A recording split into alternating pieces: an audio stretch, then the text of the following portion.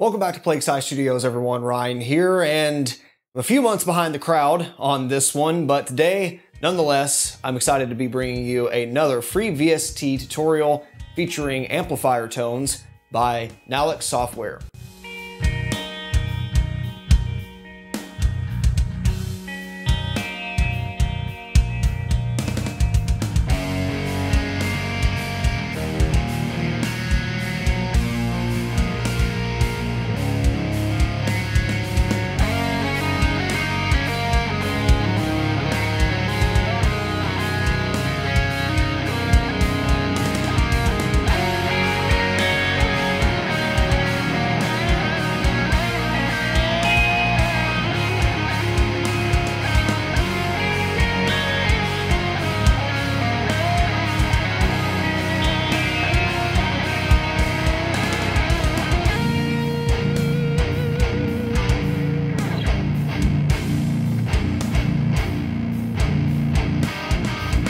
I've received a number of requests over the past couple of months to take a look at these newly released preamps. At least they used to be new when I first got the suggestions, and well, I kind of lost track of time and went on to different projects and new stuff got released, and I totally forgot to make this video. So here we are, a little late to say the least, but at least better late than never. So today's developer showcase featuring NaLex Software. I'm sure I want to butcher their name throughout this entire video, as an interesting case because they appear to be just like a lone developer that just kind of makes stuff as they wish. There's even like a match the shape game at the bottom, which is weird. But there's a few other interesting plugins I'm not going to cover today because I'm predominantly focused on these rack preamplifier, or at least virtual racks, that, you know, trying to emulate popular high gain rock and metal tones. And, you know, that has my name written all over it. There are going to be some cool, clean, and breakup sounds to achieve as well. But they do have some other stuff like this one triode and this megatone, which is an amp tone stack that you can use on its own, which I think could be really useful for certain, you know, like fake distortion sounds. And then you have like this totally clean preamp, which again, I'm not going to be taking advantage of. I'm really interested in evaluating these amps that we all kind of have a reference for, you know, and seeing if they are worthy adds to your library. As usual with these free plugins, I'm not going to be criticizing them too harshly. They are free after all, though I'll certainly be going over how I prefer to use them, some of their drawbacks, their shortcomings, but this will be mostly tutorial focused.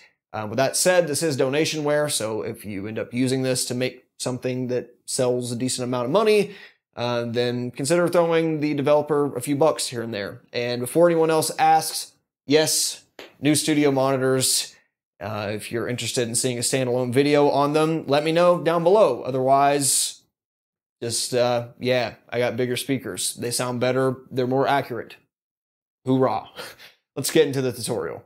I'm going to start this segment off a little differently from the way that I normally would with these kind of videos. Usually in the beginning, I would introduce each plugin one by one and then kind of go over my favorite tones for each, how I would set them up, and then move on to the next track. But for this one, I'm going to do a quick comparison between all of the preamps we're looking at. I think that will give kind of a good starting point to reference some of my critiques as well as some of the advice I have going forward in this video. So in reverse order here, we have the Valver, the Uber, the Rectifier, which they just literally straight up call it a rectifier, the Ninja, the Gerbert, hard G or soft G, not exactly sure, but I'm guessing Gerbert, like GIF, and the Crunchman. So unless further stated or otherwise shown explicitly, I'm using the Torpedo Wall of Sound plugin for the cabinet and power amplifier simulation, because these are indeed preamps. So this isn't, you know, your entire guitar sound, and it's basically a requirement to have some sort of cabinet simulation. I'm using a blend of a Recto standard and a Greenback 4x12 with a couple different microphones, and then I'm using the 6L6 power amp model Presence maxed out, a little bit of depth.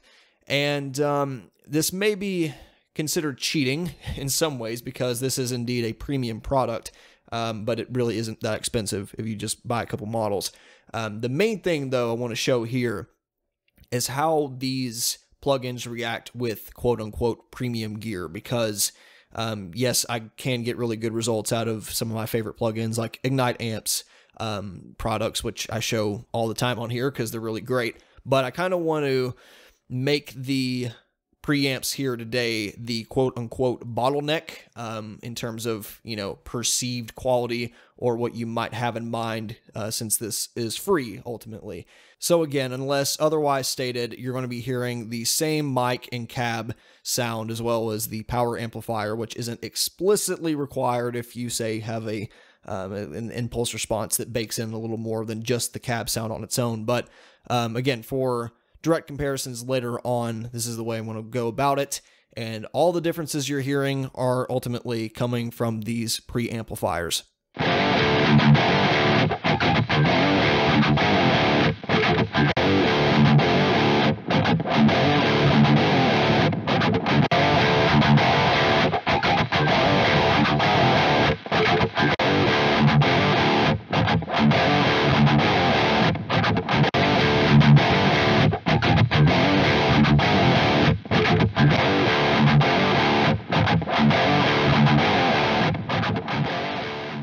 So there were a couple of things immediately noticeable to me when I first played through these plugins, and were only confirmed by tests like this. First things first, a lot of these preamps just sit in the mix almost identically. Now that's not to say they sound completely the same, but you know, like the rectifier preamp and the Gerbert, they kind of dialed in similarly. Now as you can see, the settings aren't the same here, but by the time that you adjust for things like the pot taper differences and the tone stacks, they sound a little more samey than the actual amplifiers do, based on my experience with stuff like this. Now, that's not to say these aren't accurate to the preamps in a lot of ways, because we're ultimately pairing them with an outboard power amp and cabinet sound, things that sometimes you wouldn't do with these kind of amp heads, but ultimately, it does detract from, I think, some of the uniqueness of them, and you just kind of have to cater to those similarities, especially between, you know, say the Crunchman and the Valver, which both have that sort of Marshall-style tone stack and gain structure, though they are certainly different. On the other hand, going back to that gain structure comment, I do find that a lot of these preamps do a nice job of differentiating themselves in terms of their high gain character. Now you switch to the clean mode, and a lot of these start to sound really samey, besides maybe a few tone stack differences. But, you know, like with the Ninja, this is kind of your plug straight into the amp, high gain, Mike Fortin kind of sound. Whereas the rectifier, you know, it needs help, just like a real rectifier does. Otherwise, it's a bit squishy, as you hear in those demos there. So while I feel they kind of have the output frequency response that is comparable between each other, their gain structure on their own, especially when you add in switches like this or the separate input and gain controls on the Ninja, it really helps to give them their own character. With that said, there is undoubtedly a unique sonic character to all of these that make them sound like a NaLex plugin, you know, in the same way that a Vadim Tarnoff or a Mercurial or a Neural DSP plugin, they all have a certain distortion character to them that I can automatically pick out and go, okay, it's coming from one of those guys. It's not, you know, necessarily a bad thing, but comparing them to some of the other free vendors out there, it definitely helped me pick favorites. I'll go that far for now. So, with that said, let's go one by one and talk about each of these preamps individually, and at the end I might touch a little bit on some of their other offerings. The Valver appears to be one of the oldest preamp releases from NaLex, and this is basically a 3-gain stage, or 4 if you have it set to Ultra, JMP 2203, 2204 style affair, as far as I can tell, because in the regular mode, you know, the gain structure goes from basically entirely clean here with just a little bit of, you know, British breakup if you really push it hard with volume, to kind of plexi normal channel here to sort of jumpered plexi style stuff. So you can certainly, kind of fake JTM 45 tones in this region.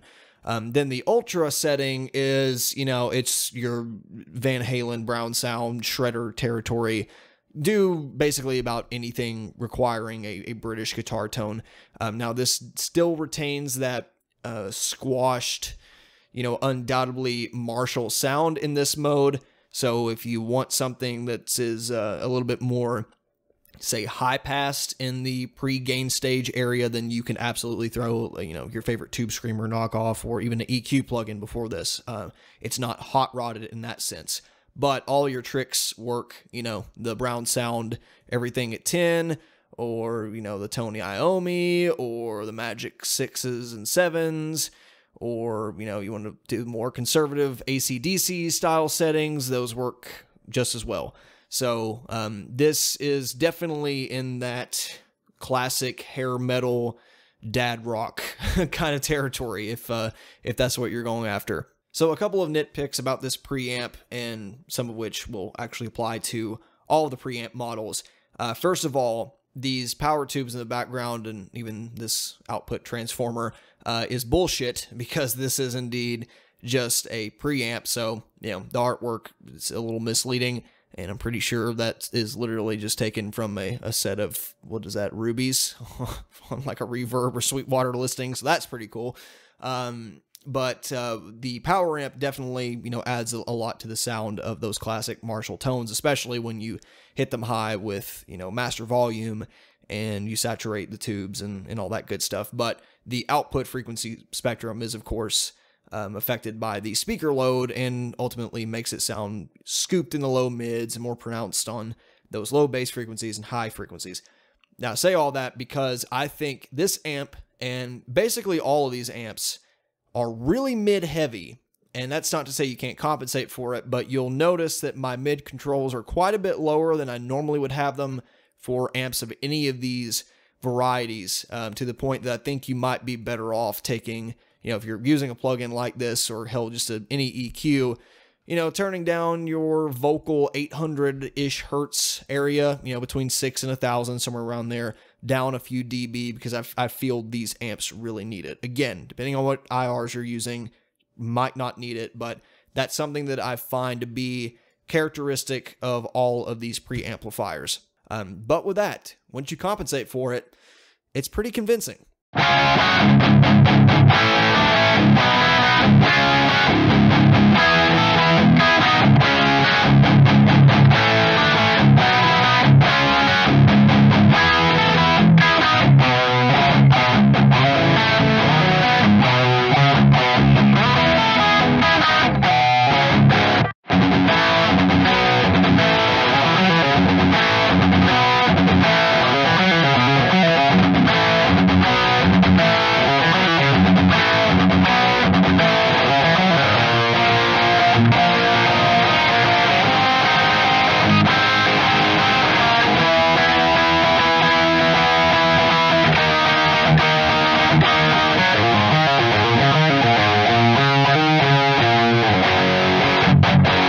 On to the Crunchman then, which is indeed based on the Friedman BE and HBE amplifiers. Kind of says it right over here in the toggle switch.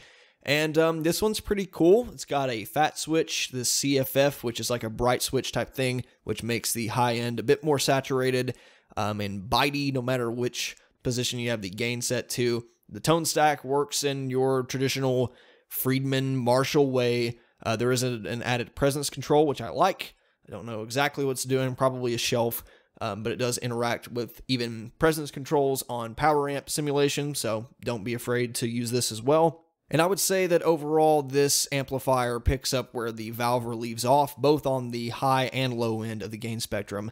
I certainly find the BE mode to be more catered to break up to crunch tones, just kind of having a more contemporary gain structure to it, and the HBE being, full out balls to the walls, hard rock and heavy metal, especially if you boost the thing. But given the controls it has, it really doesn't need boosted for those quintessential Friedman tones. When I think Friedman, that certainly helps if you're going for, something like Macedon. But overall, I think if you're looking for the kind of easy introduction into a Friedman style amplifier, this isn't a bad option. Again, just kind of keep in mind that your experience is very much going to change depending on which cab you're using or power amp simulation. So pair it with something that is within the ballpark of a Friedman half stack, and I think you'll get good results.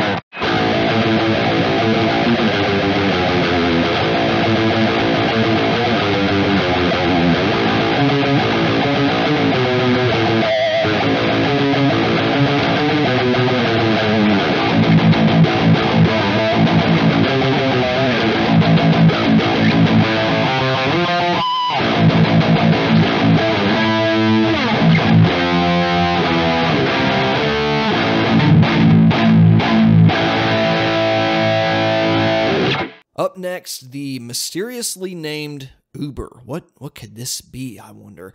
It's the Ubershaw. Yeah, everyone knows that. And this is a one-channel affair, unlike the Valver and Crunchman, though it does have a boost mode. I don't really see much of a use for it unless you have a really low, output pickup that you're running through this and simply want the gain structure to react more as if it already had, a boost in front. I can't really rationalize it because this is too much even without it. And, well back here would be fine if you're boosting this with a pedal of any kind. Though for a lot of tones, especially, death metal kind of stuff, the Ubershaw just doesn't need it.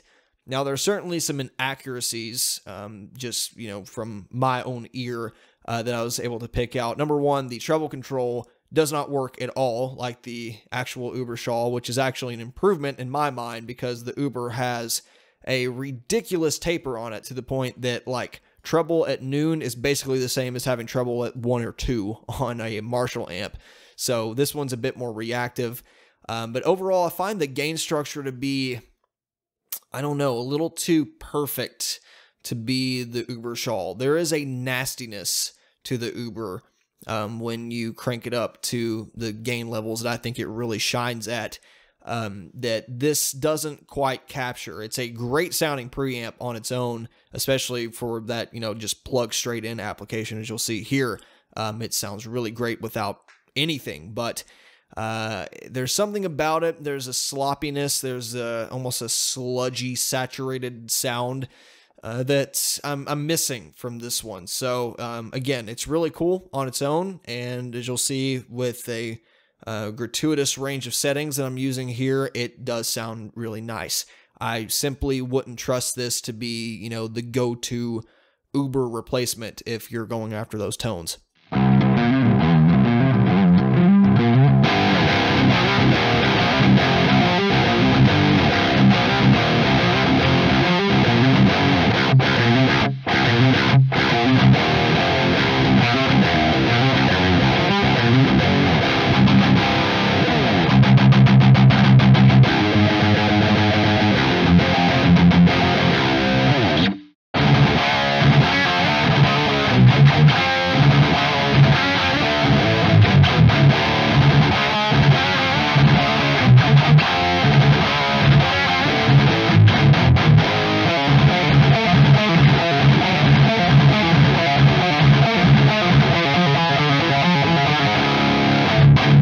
Following that, the rectifier recording preamp, huh? Mesa Boogie font and all. No sense in doing original artwork when you can just take a picture on Google Images and slap your logo over it. Kind of ballsy, gotta say.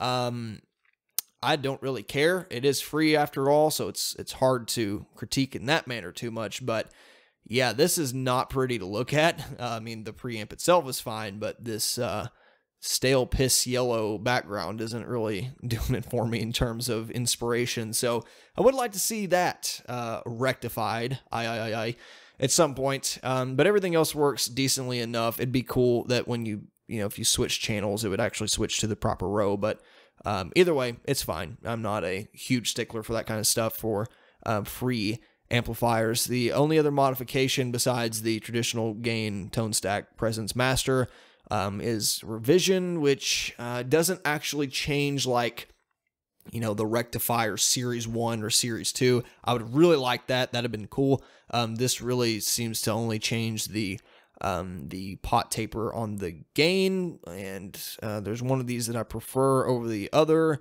and now I can't remember which it is. I think it's revision 2 is the one that more accurately reflects my amp. But other than that, it pretty much behaves the same in the sense that, you push the mids and it kind of does a more flat frequency response. You scoop it out, bass, treble here. It's a rectifier. Everyone kind of knows what this sounds like.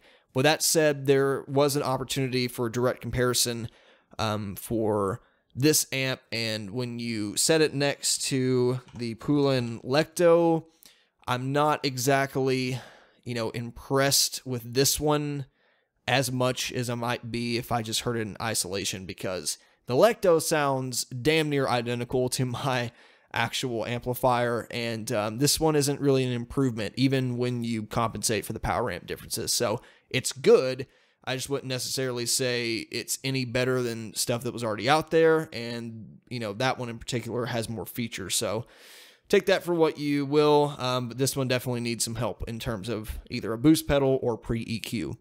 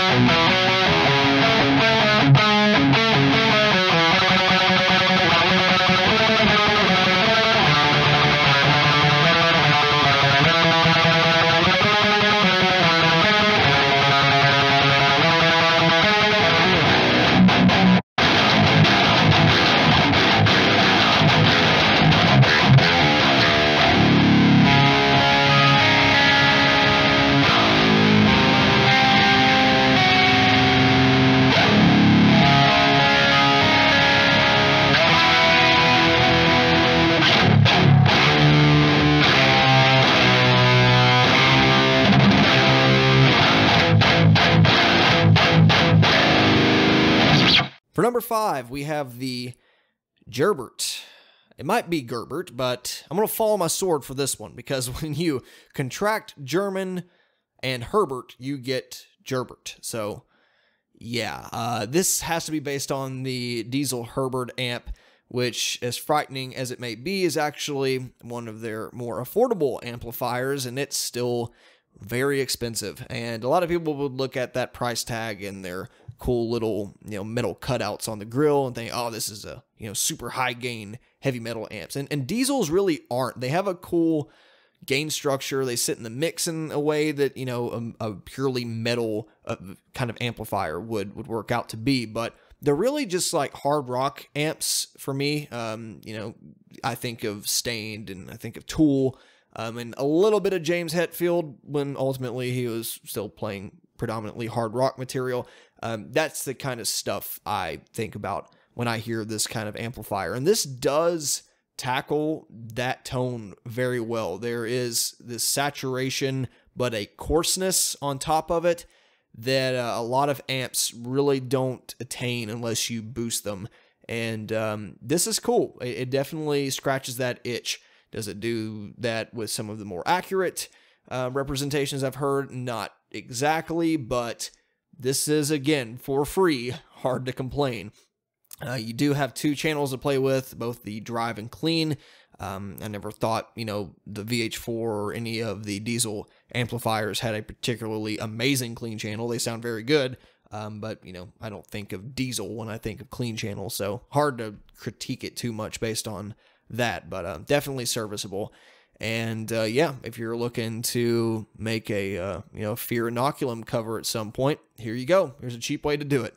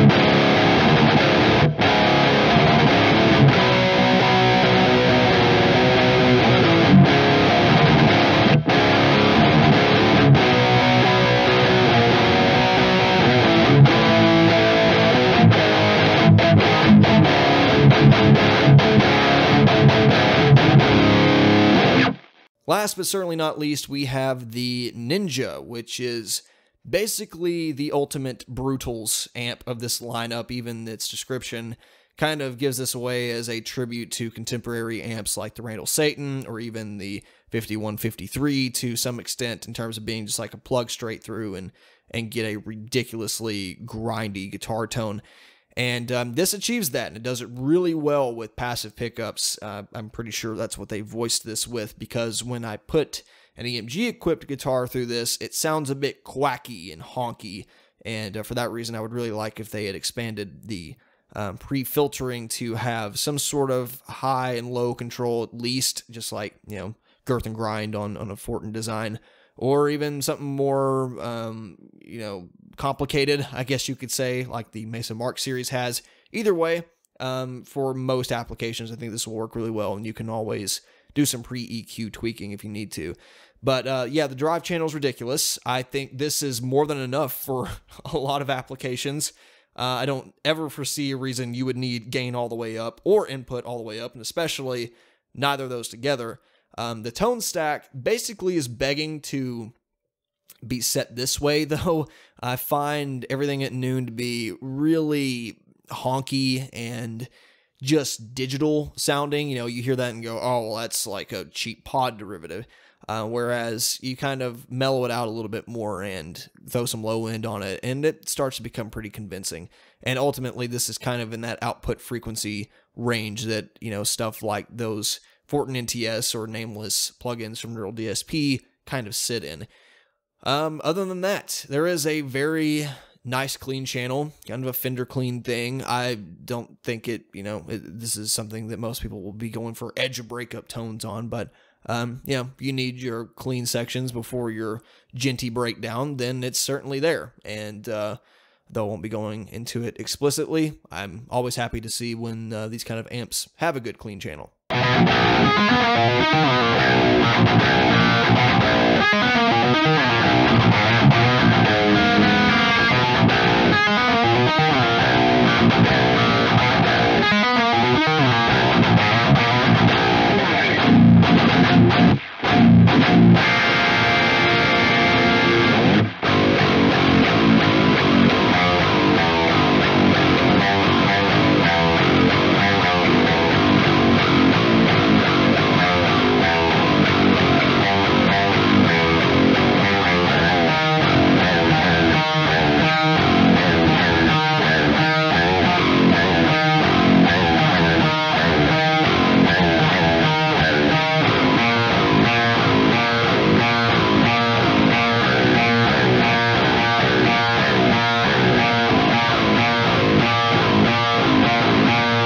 Since the Ninja does have such a nice clean channel, I thought this would be a good opportunity to show off the power end, which is a power amp utility of sorts. I don't think this has nearly as many features as I would want to see in an actual power amp simulator, but you can crank up the power, i.e. distortion in this case, and it does sound more or less like power amp distortion, which is pretty cool. You can change the bias of the virtual tubes, add in asymmetry, which will affect the distortion a little bit, and you know, bog standard output control. I would have really liked to seen some sort of, even if it's rudimentary, impedance modeling to affect the outputs. That way, when you pair this with a preamp, it's kind of baked in. It sounds like, you know, a tube preamp going through a tube power amp, or some sort of current drive power amp in general.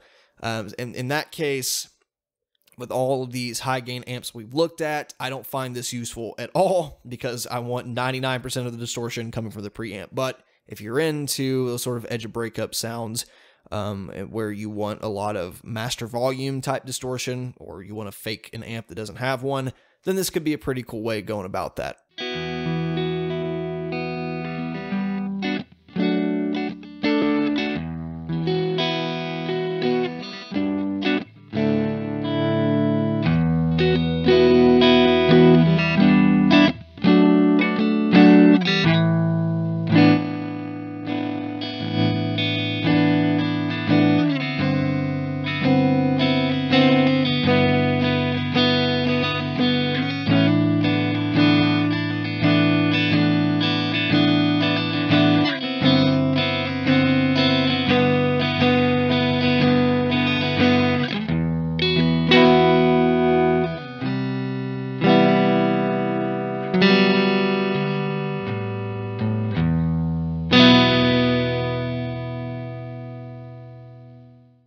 And with that, I've covered all of the NaLex, however you say it, preamplifier plugins, as well as the one power amp plugin. And as I said before, they offer some other good stuff that I think could be worth checking out depending on how you play. For me, these are always the ones that are the most interesting. And overall, I could give a recommendation to go check them out and at least add a few of these to your library. I definitely think there are some competitors out there in the free scene that make a couple of these kind of questionable, but in other instances, like with the Ninja or the Gerbert in particular, they can be really good ways to access otherwise unobtainable tones for the price point of absolutely nothing. So if you found this interesting, educational, or just entertaining at all, then please let me know down below. Any other questions, comments, I'll take them as usual, and we will see you next time. Thanks for watching. Bye.